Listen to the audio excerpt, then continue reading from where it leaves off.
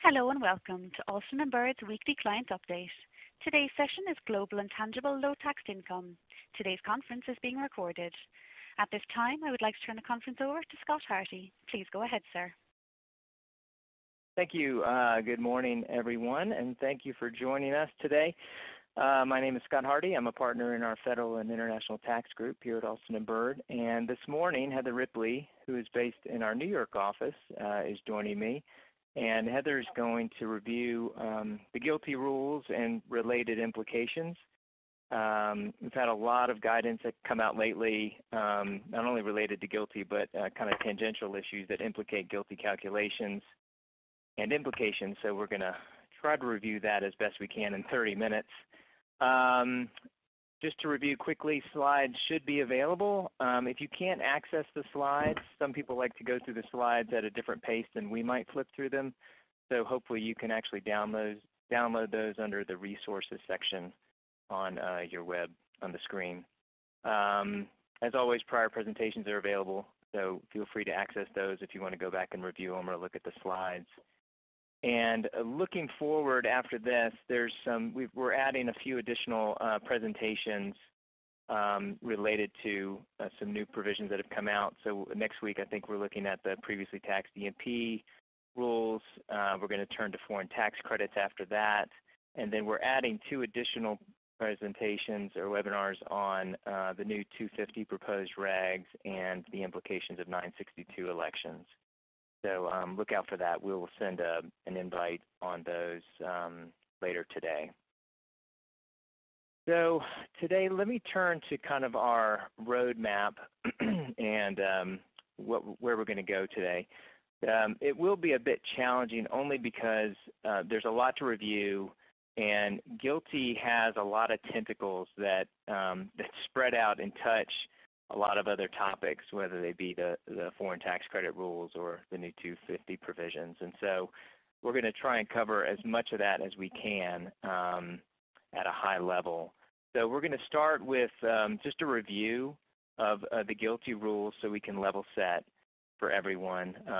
Some of that will be basic for you, but just want to make sure we're all on the same page. And then we're going to turn our attention to just the proposed regulations, and then conclude by looking at some of the other provisions and implications under recently released guidance. So that's kind of our roadmap for today. Always, please send in questions. If you have questions at any time during the call, just email them to us. We will try to answer those. And if we don't, we will get back to you separately after the call. So let me just introduce Heather real quick. Heather's practice focuses on federal and international tax matters for both corporations and individuals. She's advised clients on treaty implications, FATCA, FERPTA, inbound tax issues, and anti-deferral regime for outbound investments, including structuring and transactional matters. So Heather, I just want to thank you for participating in this and being with us this morning. Yeah. Thank you. So let me just turn to just an overview of the GILTI rules before we turn to the proposed regulation. So under new section 951 Cap A, for years beginning after 12/31/17, U.S. shareholders of controlled foreign corporations have to include, similar to subpart F, their pro rata share of the controlled foreign corporation's GILTI. And just stepping back, big picture, tax reform was designed to try and implement a bit of a territorial system whereby dividends from foreign corporations paid to U.S. corporate shareholders would be eligible for a dividends received deduction. But to make sure that low tax or untaxed foreign income essentially had a minimum amount of foreign tax being paid so that essentially there was no tax being paid anywhere, the U.S. wanted to make sure that there was a minimum tax, and so we have GILTI to ensure that. And so we have an inclusion of income from abroad that will be picked up by U.S. shareholders. And as long as a certain amount of tax is being paid, then there should be no residual U.S. tax. And in order to make that minimum tax work, Section 250 of the code allows corporate shareholders to take a 50% deduction for their GILTI inclusion. So the effective rate on GILTI for U.S. corporate shareholders is 10.5%, so half of the corporate rate. And legislative history indicates as long as the CFC is paying about a 13%, 13.18% rate, then there should be no residual U.S. tax on that GILTI inclusion. Now there are some limitations on that deduction, which we'll discuss a little later, and also the deduction decreases beginning in 2026. And so whereas the amount of foreign taxes needed to cover any residual U.S. tax might be lower now, that will increase in 2026 as the deduction on GILTI inclusion decreases. Also note that deduction is not available for individuals, but we will discuss a 962 election where individuals may be entitled to that deduction. But generally 250 is not available for individuals, so their inclusion would be full. The other way that the code addresses a GILTI inclusion is you get a deduction for the amount of GILTI that you pick up, but you also get to claim foreign tax credits. So the U.S. corporate shareholder is allowed to claim an 80% deemed paid foreign tax credit for the taxes attributable to the GILTI inclusion. And there's a complicated formula, but essentially what you're looking at is the amount of taxes attributable to the inclusion. So you take your inclusion percentage, so the GILTI relative to your tested foreign income, and then you take 80% of that. So 80% of that is essentially what your foreign tax credit is, which is how you get to the 13.18% foreign rate, which hopefully would offset a 10.5% U.S. rate on that GILTI inclusion.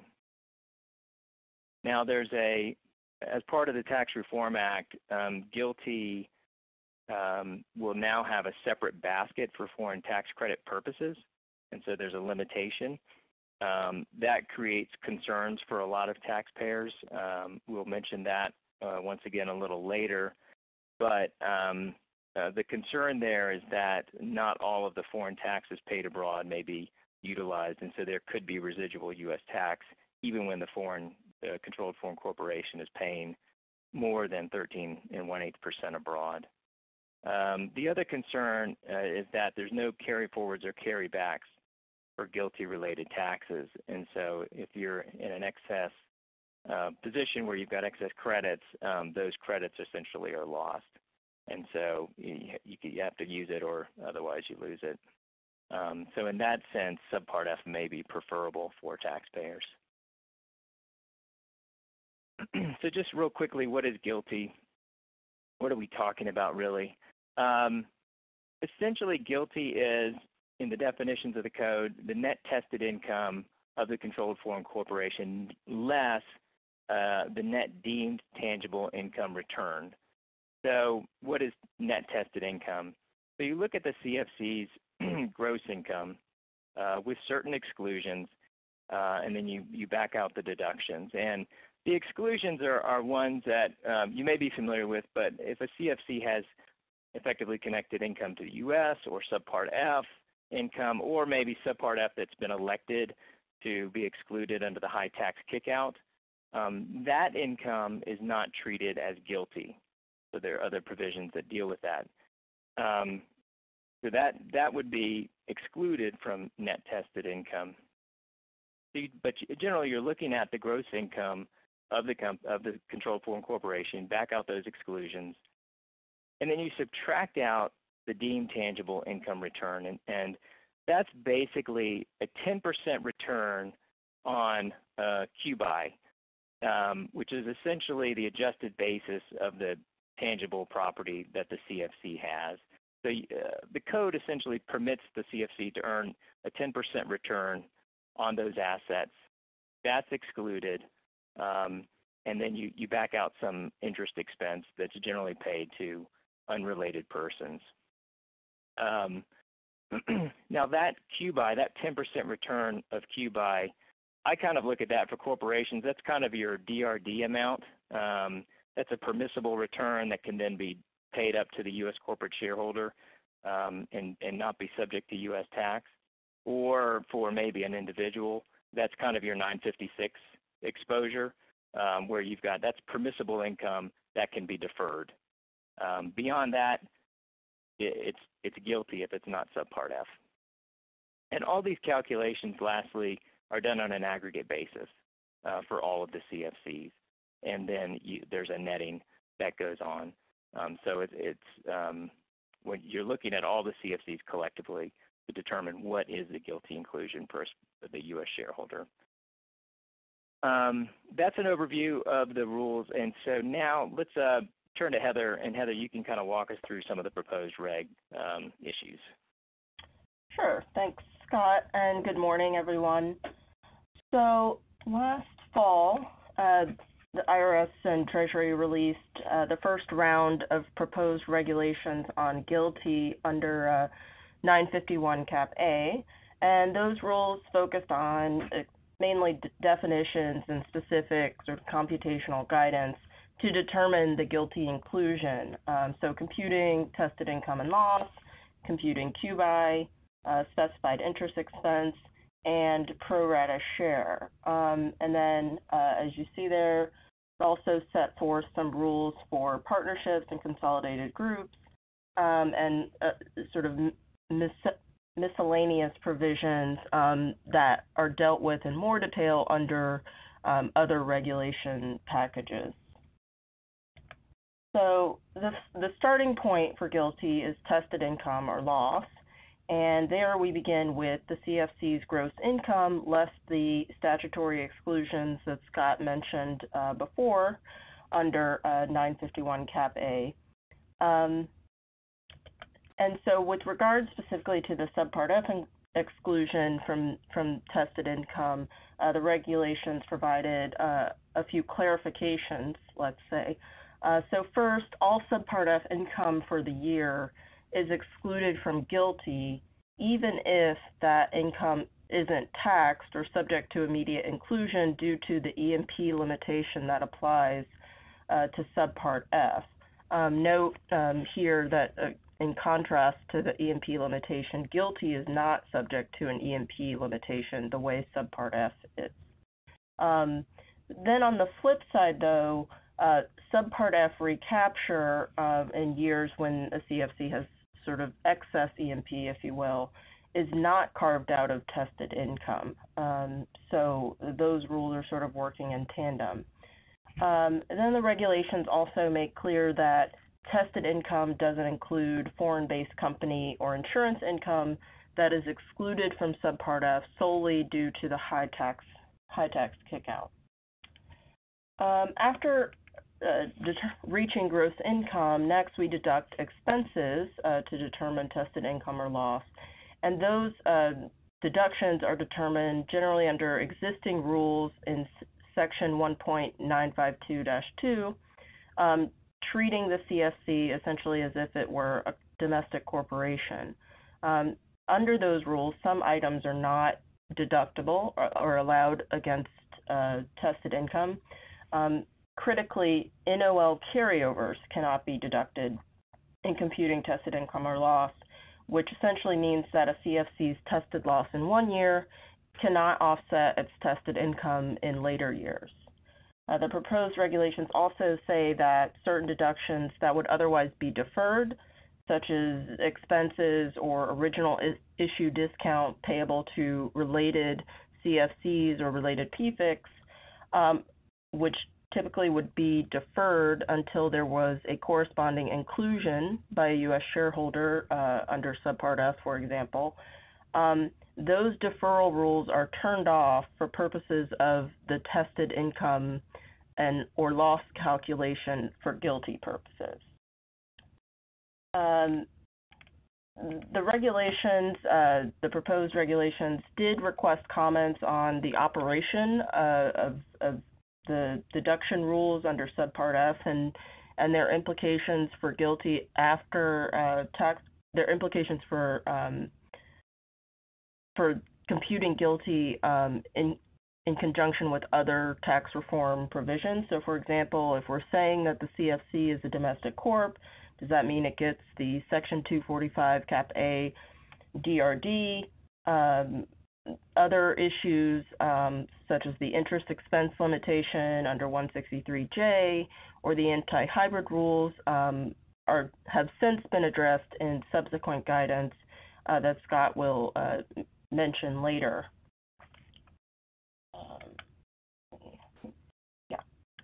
So now turning to the next main component of the GILTI computation, a percentage, 10% of QBI, is subtracted from tested income to determine GILTI. Note that a tested loss CFC, a CFC where the deductions exceed its tested income, is not treated as having QBI for purposes of the GILTI rules. Because QBI reduces GILTI exposure mathematically based on the formula, the regulations introduce a number of anti-abuse rules in addition to the sort of quantitative mechanics. So first, if a CFC temporarily acquires specified tangible property with a principal purpose to reduce GILTI, that property is ignored in computing QBI. And there's a presumption that property held less than 12 months, but over a quarter-end measurement date, is held with improper principal purpose motive, though presumably a taxpayer could rebut that presumption by showing, business purpose and lack of, principal purpose to reduce GILTI. The second and third anti-abuse rules relate to asset transfers from fiscal year CFCs trying to essentially boost the QBI of other CFCs before those transferor CFCs became subject to GILTI under the rules. So the first rule, or the second anti-abuse rule in that regard, disallows the basis step-up for the transferee CFC who receives property during that period before the transferor's first GILTI inclusion year. And then the third rule, relatedly, denies depreciation as well as amortization deductions attributable to stepped-up basis for transfers during that period. So notably, the third rule in disallowing amortization deductions covers tangible and intangible property because those deductions are used to reduce tested and would typically reduce tested income. So that's an important distinction for that third rule. And notably, both the second and third anti-abuse rules described on the slide there, those are apparently per se automatically applied rules regardless of a taxpayer's purpose, good or bad, in making those transfers. The final major piece of the GILTI computation or inclusion computation is specified interest expense, which is Scott described, essentially boils down to interest paid to third parties or to related U.S. persons. Rather than requiring specific tracing of interest expense of one CFC to whether it's included in income in another CFC, the regulations adopt a sort of rule of administrative convenience and say that specified interest expense is simply the excess of a shareholder's pro rata share of the tested interest expense of all CFCs over its share of tested interest income of all CFCs. Less conveniently, the definition of interest is very broad, not limited to interest treated as such for U.S. federal income tax purposes, and this is similar to the broad definition adopted under the interest limitation rules in 163J. And notably, interest, income, and expense of CFCs that are engaged in insurance or active financing are not used to compute specified interest expense. In the next slide, you'll see a discussion of the rules for determining a U.S. shareholder's pro rata share, which the GILTI computation obviously depends on. Generally, the Subpart F rules for pro rata share are borrowed for for GILTI purposes, but there are limitations, particularly with respect to preferred stock. So you'll see there's a limitation on the QBI that can be allocated, so that essentially the deemed tangible income return, 10% of QBI for preferred stockholders, can at most only equal the tested income, thus limiting the benefit of reduced effective tax rate on GILTI for preferred investors.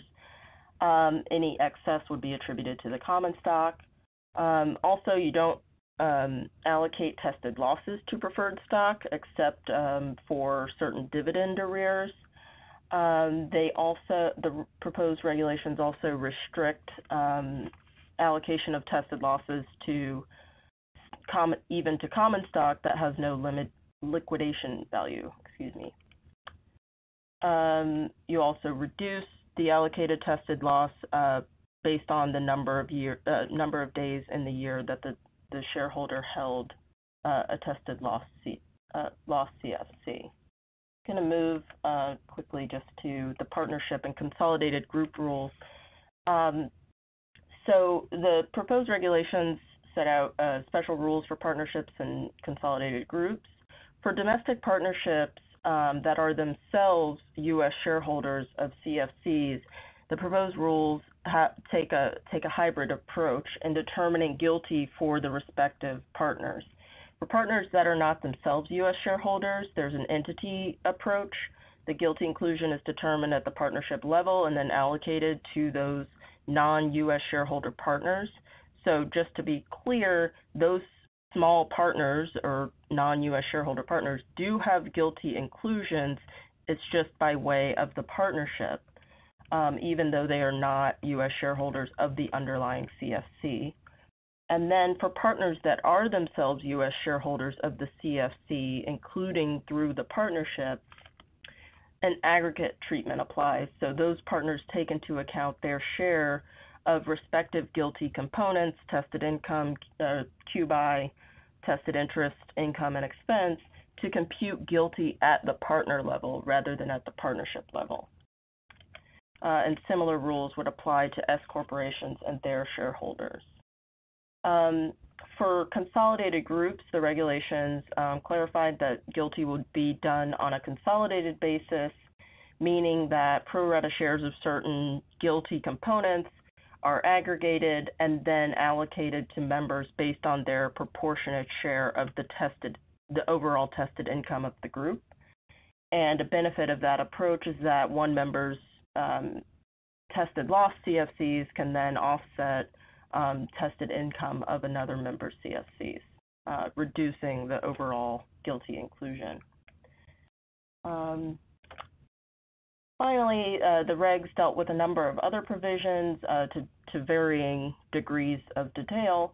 A key provision would require a U.S. shareholder of a tested loss CFC to adjust its basis in the stock by tested loss that had been used to offset tested income immediately before disposing of the stock. So that rule is meant to prevent a duplicative benefit of the tested loss, though curiously, there is no corresponding basis increase for stock of tested income CFCs whose income is offset.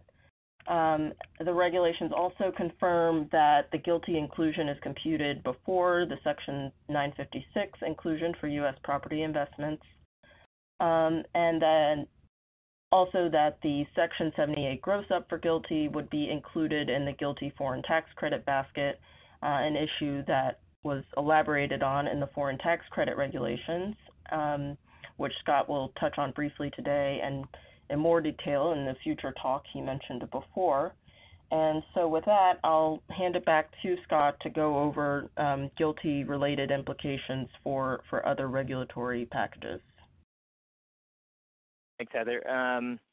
Let's just turn briefly to a couple of these other proposed regs where GILTI may be implicated. We're going to do separate webinars on Section 250 as well as the foreign tax credit provisions. So we're just touching on them here, and we'll do a little more of a deeper dive in a few weeks.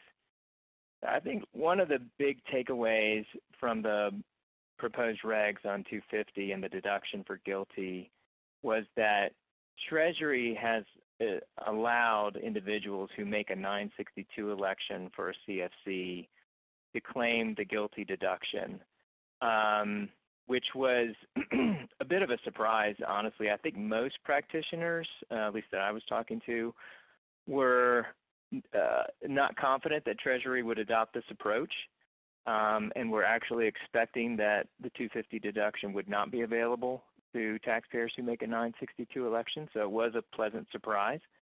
But basically, if you look at, just to, so we know what a 962 election is, if an individual owns an interest in a CFC and that CFC earns subpart F income or GILTI, then the individual can make the selection under 962 to be taxed on that GILTI income or subpart F income, essentially as a corporation.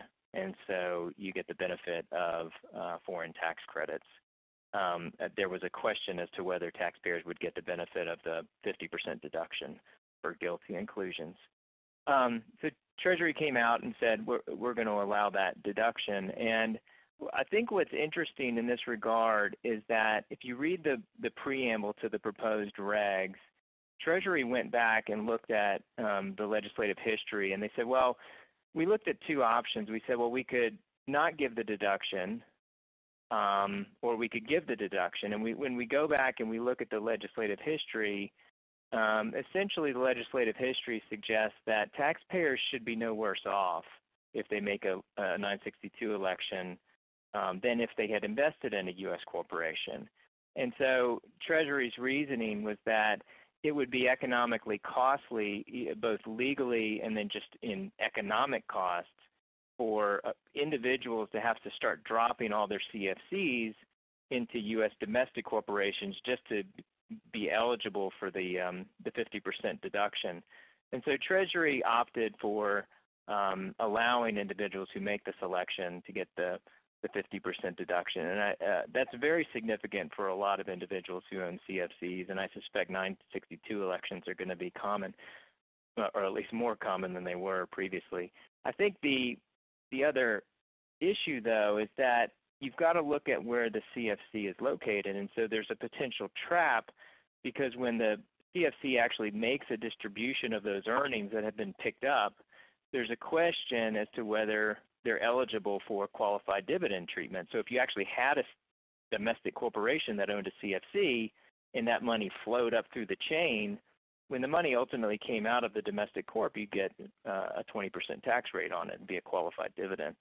But if the money's coming directly from the CFC up to an individual, there's a question. If the CFC is in a treaty country, it's probably eligible. If it's in a non-treaty country, then a recent case essentially said you're not eligible for qualified dividend treatment. And so there's a trap there for individuals. And so you want to be careful when you're assessing whether to make that election or not, because it may end up costing you down the road with the higher tax rate. Just real quick, Section 250, there's also an income limitation that in calculating what the deduction actually is, and the proposed regs introduce a complicated 5-step rule to determine what the deduction is. What's that taxable income limitation off which the deduction is based?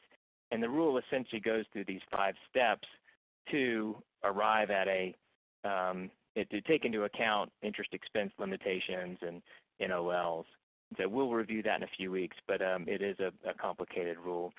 Similar to what Heather was saying with respect to GILTI, the 250 deduction is also determined on a consolidated basis and then allocated to members of the consolidated group based on their relative contributions.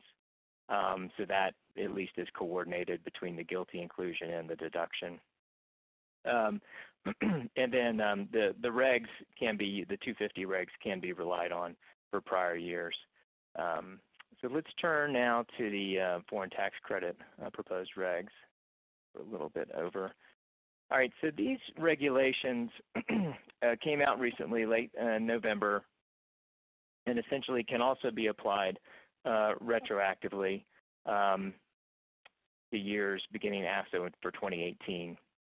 And I think the big takeaway here is that practitioners were hoping that there would be no allocation of expenses to this new GILTI basket. So your GILTI inclusion is going to be segregated into a separate basket, and the foreign tax credit limitation applied to that basket. And so in the legislative history, Congress said, well, if the controlled foreign corporation is paying a certain threshold of tax, namely 13%, then there should be no U.S. residual tax on that income. And so the feeling was, well, to really implement that intent, there should be no allocation of expenses that would reduce the foreign source income. And basically, Treasury said, well, no, we think allocating expenses is called for because there weren't other amendments to provisions in the code that would affect that intent. And so as a result, they did provide some relief. And so to the extent that the 50% deduction on a GILTI inclusion is applied, that's treated as exempt income. And then when you're looking at the asset with respect to the controlled foreign corporation, where you have that deduction for the GILTI inclusion, then a portion of the stock of that CFC is treated as an exempt asset. And so by having this kind of category of exempt income and exempt assets, the net effect is that you're reducing the allocation of expenses to the GILTI basket. It's not exactly what practitioners were hoping for. It's some relief, but it doesn't quite go all the way. And so essentially what this does is it ties back to something that Sam had mentioned a few weeks ago, is what taxpayers are looking at is, do I want to fall into Subpart F? Is Subpart F a better result for me than GILTI? Because if I have this limitation on the ability to claim foreign taxes and I'm creating potentially residual U.S. tax, then maybe it's better that I don't have a GILTI inclusion, but I have a Subpart F inclusion where I've got more flexibility on utilization of my foreign tax credits. Or maybe I'm taxed at a higher rate and I want to use the high tax kickout. Subpart F would provide more flexibility when you have the carry forward ability as well. You don't have this permanent disallowance that you do in the GILTI basket. So I think that's a very serious topic that companies need to look at when they're assessing what's my GILTI exposure, and are there ways that I can plan into Subpart F, and would that be more beneficial for me? Just to kind of conclude on this slide, some other ways that Treasury helped a little bit was to say that the deduction, the 50% deduction, is allocated to GILTI, and so that effectively reduces the allocation to the GILTI basket. And then the gross up, so the 78 gross up on the GILTI inclusion, is also assigned to the GILTI basket, increasing your foreign source income there. And then no carry forwards or carry backs on that GILTI basket taxes. So that's, you got to use them. Lastly, just turn quickly. This is just some other tangential related issues for GILTI. It's hard to revisit 163J. Jack Cummings did a presentation on that for us a few weeks back. But basically, there's a lot of interplay between 163J and GILTI. The 163J limitation does apply to CFCs in computing Subpart F and GILTI income. That's important. And then when you're computing your adjusted taxable income at the shareholder level, essentially what the regs are designed to do is avoid double counting. So if you've already applied the limitation down at the CFC level, you want to avoid double counting at the shareholder level, and so there's a coordination rule there.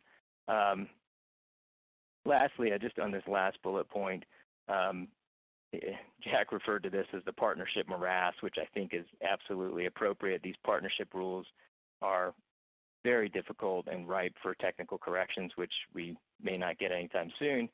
But effectively, the rules are characterizing partnership investment interest as business interest to a C Corp partner. Those rules don't apply where you have GILTI allocated to a C Corp partner, and so you have interest expense, investment interest expense allocable to the partner, and not recharacterized as business interest to the C Corp. Just one coordination rule. And then finally, on just real quick, the hybrid rules. The statute under 267 Cap A does say that the disallowance of a deduction doesn't apply where there's an inclusion under subpart F. That's expressly in the statute. The regs also adopt that rule for GILTI inclusion. So to the extent you would otherwise have a 267 Cap A disallowance for a hybrid payment to a related foreign entity, that would be turned off if there's a GILTI inclusion, and the deduction would be allowed to the U.S. payor. So that's a high level of some of the other provisions implicated. Any other concluding thoughts, Heather? Takeaways? I don't think so. I think that pretty much hit it. Yeah, I mean, I think that kind of the point for me on a lot of this is as we dig into the foreign tax credit rules and these other provisions, GILTI, as I said initially, has a lot of tentacles and it spreads far and draws in, 163J and 250 and 904, and so these calculations are incredibly complex.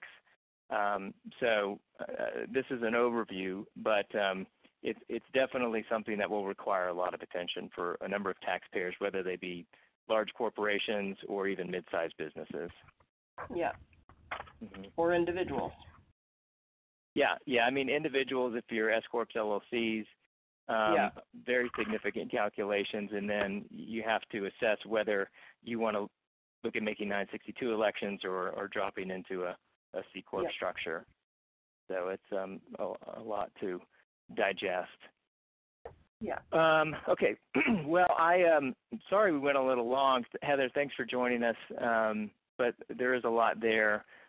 These slides are available to download. As always, if you have questions, please email us, and we are happy to talk through these issues with you. Next week, we are going to look at previously taxed E&P, and Jack Cummings will join us, and have some good presentations after that on foreign tax credits.